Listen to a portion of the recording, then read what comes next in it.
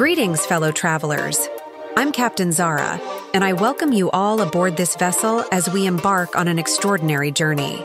Today, we stand on the cusp of history as we prepare to explore the vast expanse of our tri-star system, home to 18 wondrous planets waiting to be discovered.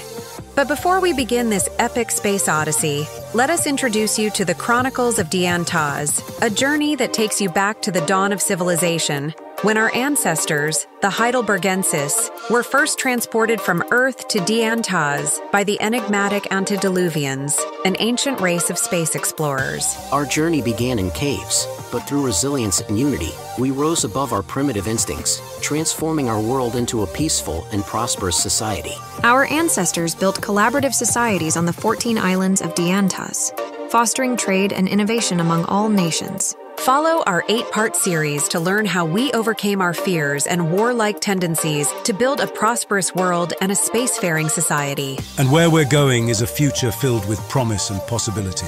Just as our ancestors forged a path from caves to cities, we too are charting a roadmap toward new horizons and uncharted territories. Precisely, Ren.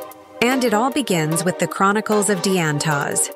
The Chronicles of DianToz serve as a beacon of hope, reminding us that even in our darkest hours, there is light.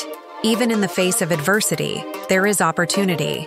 And even in the vast expanse of space, there is unity. So join us on this journey with open hearts and open minds, ready to learn from our past and build a brighter future together.